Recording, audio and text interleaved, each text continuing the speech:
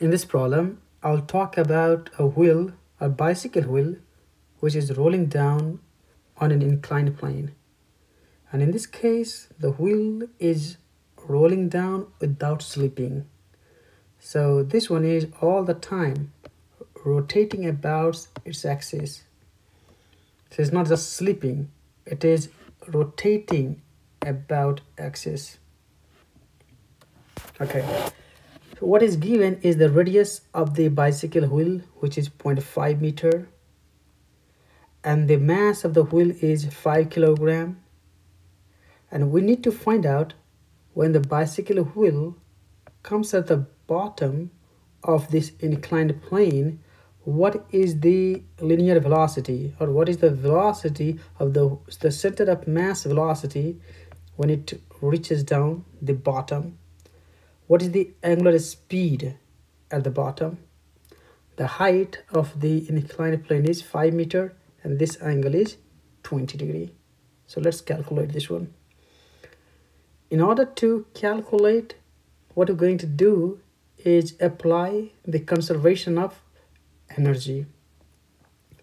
So let's think about this one. At this point, it has only one kind of energy, that is the gravitational potential energy.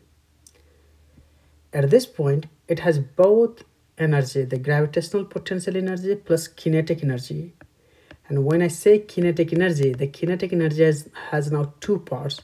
The one is the rotational kinetic energy, rotational, and the other is a linear kinetic energy. And we need to calculate, or we have to calculate both sort of energy, both forms of energy. Why it is rotational? Because the wheel is rotating. You see this red dot here, it is rotating. So at this point, the red dot is right here, which shows the wheel is rotating. And at this point, the wheel, the red dot is here, again showing it is rotating. It is not just slipping, it is rotating. If it is slipping, then it will have only translational kinetic energy, because the wheel will not be rotating. As the bicycle wheel is rolling down, it has both forms of energy, the rotational kinetic energy and translational kinetic energy. But the beauty of conservation of energy is that the total energy, the total mechanical energy at any point is exactly the same. So at this point, it has only the gravitational potential energy, and at this point, it has only the kinetic energy.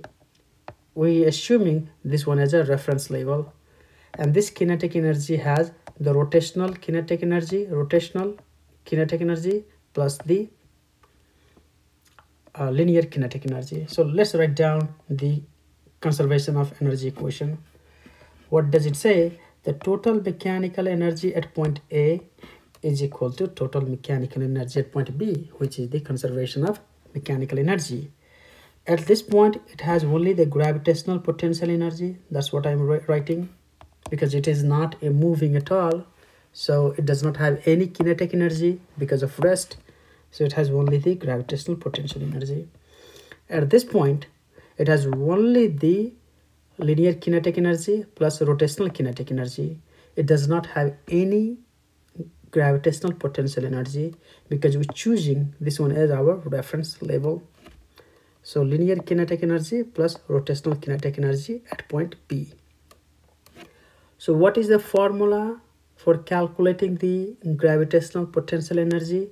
If you recall, the formula for calculating the gravitational potential energy is mgh, where m is the mass of the bicycle, g is the acceleration due to gravity, and h is the height.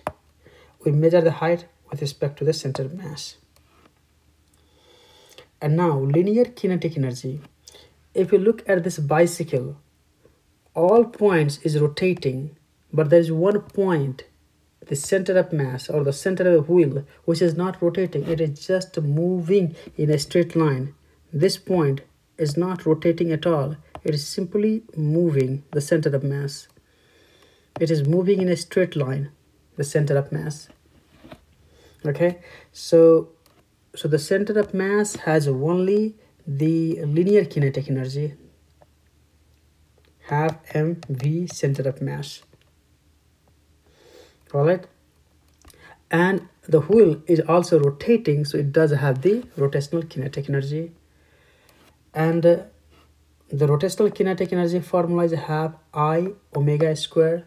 So you can also write down from this one as well.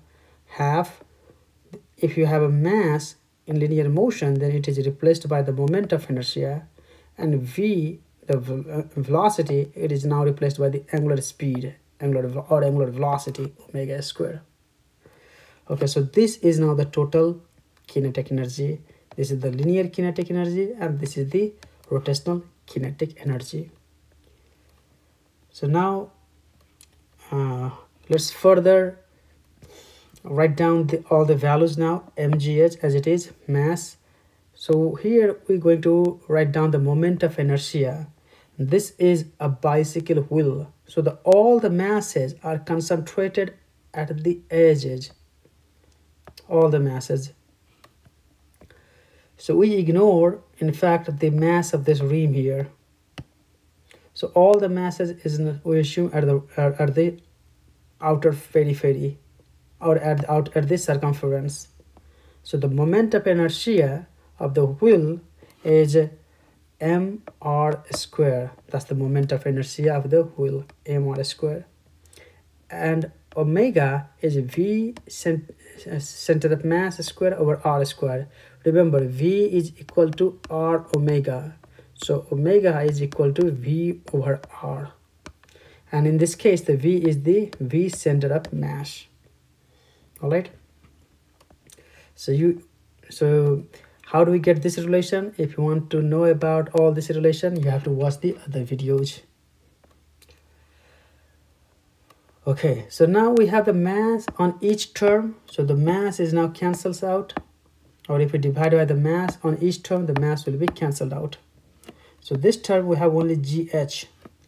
Now this side you have v centimeter square over 2, and in this side r square and this r square cancels out. So you have only v centimeter, v center of mass square divided by 2. So this term will add up now, and you will get v center of mass square. So the v center of mass will be a square root of gh now.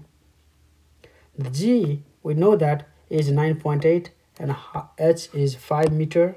So if you do the math, what you get is the center of mass speed is 7 meter per second.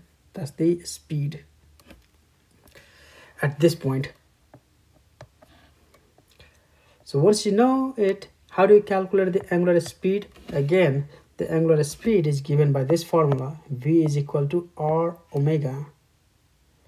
And omega is v over r. In this case, we're all talking about the center of mass here, because we know the center of mass velocity. So the v center of mass is 7, the radius is 0.5, so it is 14 radian per second. All right. So this is how we calculated the angular speed, the center of mass, the velocity for a bicycle wheel on a inclined plane.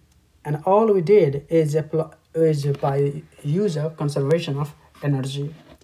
And there is the relations here, and you have to just keep this one in mind. And remember, this one is for the center of mass. This is v center of mass. This is the general formula, so I'll just write down v center of mass here.